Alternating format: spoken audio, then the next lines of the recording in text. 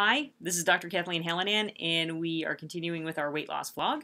Today we're going to go over marketing pressure on you and what makes you make those decisions to cave and buy that Ben & Jerry's when you walk into the store, or go ahead and get that candy bar out of the vending machine, or buy the Coke instead of taking the water.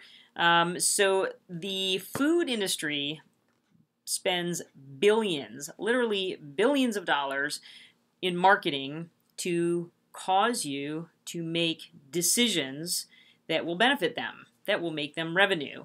And they like to get you addicted, and they like to get you in a cycle of buying different things that they know are going to make them money. So I want you to start paying close attention to marketing pressures that you are exposed to, and pay close attention to how your purchasing decisions are driven by this on a daily basis, okay? Because don't underestimate the power of the food industry. Again, they are spending billions of dollars to hook you onto their Doritos, onto their Coca-Cola, onto their Big Mac, or whatever they come out with next, and they want you to stay hooked. There's nobody out there trying to hook you onto broccoli or kale or lean chicken or even lovely, although there are some egg commercials now that I see. But at any rate, for the most part, there isn't a lot of marketing for carrots. It's not happening, okay? So the marketing pressures are for things that cause obesity and are known to be associated with obesity. And so I want you, if you're having trouble, again, with your weight and with making the decisions that will allow you to lose weight, pay close attention to how your decisions are being driven. Because really, the American public at this point is prey, easy prey, like fish in a barrel, to the food industry, okay? So, and I'm just going to go over with you a very basic little piece of information here. This is taken and stolen from the Yale Rudd Center for Obesity. They are do a lot of research in what drives obesity. They have done functional MRI scans on people who are really, when you hear people say, "Oh, I'm a carb. I love carbs. I love sugar. So I have a sweet tooth." They've done functional MRI scans on people who definitely have those behavioral traits, and the same gratification centers, these dopamine-driven centers, light up in their brain even more so than somebody given a hit of cocaine or heroin. The same gratification centers light up if you give them a milkshake, a chocolate milkshake. Boom, it lights up. So very addicting food is. And so how do they do this? So food ads and marketing in general, and then something happens in your head, and then you make a choice, and the choice is either one that is going to help you with your weight loss, or it's going to set you back in your weight loss and actually cause more weight gain. So what happens in your head that drives this choice? And there are several things that the marketing companies do to do this. So that's my list, okay? And I'll go through them. So one is kind of classical conditioning, all right? So silly rabbit, tricks are for kids, right? We all know the second line to that little snippet. So they condition, and especially the kids are very susceptible to this.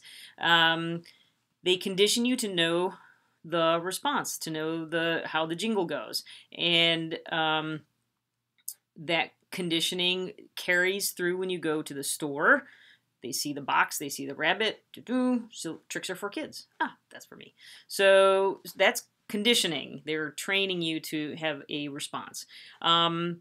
The second is exposure, which is just really volume. I mean, they are just deluging, again, billions of dollars spent. And don't forget, they're marketing to your kids when they are on their tablets, on their iPhones. They're marketing through social media. They're marketing not only in television commercials, but in every venue of social media that exists. So keep that in mind as your kids are on their whatever screen of choice. Brand associations is much more just that kind of this singer or this actor drinks this beverage, and so I want to drink that beverage because I want to be associated with that person, and I want to be cool like them. So that's this kind of brand association that goes on, and that's a little more higher level, over the radar. But then the last, I think, is the most dangerous, and this is called priming, and these are cues that actually go below the radar. You don't even think about. So Hershey's had, vending machines, and they had their chocolate in the vending machines, but you can't smell the chocolate through the vending machine. So there is scent marketing. They have made these vending machines so that they smell like chocolate. Oh, you don't even think about it. You walk by, it smells like chocolate. And you go, oh, and now I'm a little hungry. And boom, they have you, and you just bought a candy bar and ate it. And then you're like, later on at night, you're like, oh, why did I eat that candy bar? Right?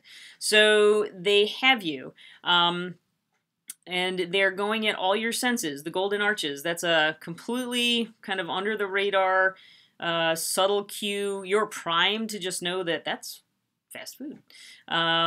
So don't be misled, or don't underestimate the power that the food industry has over your decisions on a daily basis that are either helping or hurting your attempts to lose weight.